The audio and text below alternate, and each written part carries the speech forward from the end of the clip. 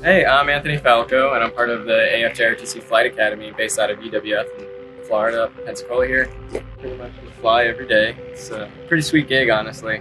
This is an opportunity that not many people get. It's 200 selects out of the entire country, and there's over 2,000 applicants.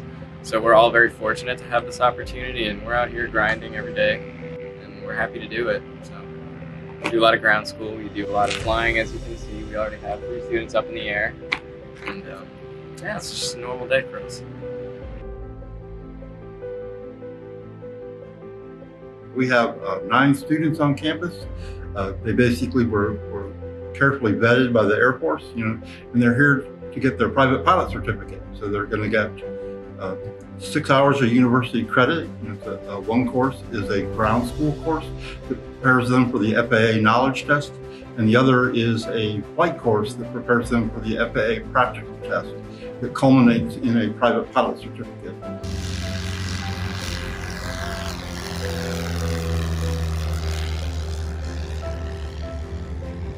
Hi, I'm Natalie Stevens, and I'm part of the UWF Flight Academy this summer. So I'm an Air Force ROTC at the University of Utah, and so I was selected for the program, and I have a pilot slot for the Air Force, so I was really excited to just get some hours in a plane and then work towards my private pilot license. Huge benefits for sure. I passed my check ride, so I now have a private pilot license, so that's super awesome. Definitely a huge benefit because I can go fly with friends and family and stuff like that. And then also just getting to meet cadets from across the country is a super cool experience because we kind of now have like a web of connections of people interested in going into the Air Force. It's an awesome opportunity and it's pretty rare to come across, so it's definitely an awesome experience just for everyone.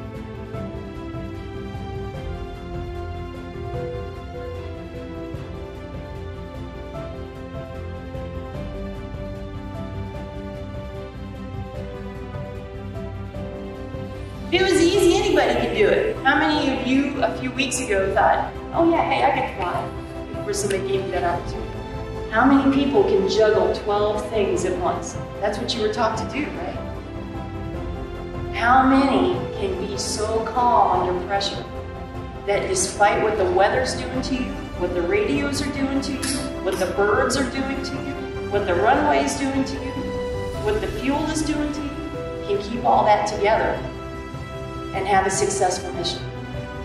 Not very many. You truly have demonstrated just what you are capable of. The best friendships are formed over a common experience. The more difficult the experience, the better the friendship. And 8 weeks of this grind, you guys are going to be best friends forever.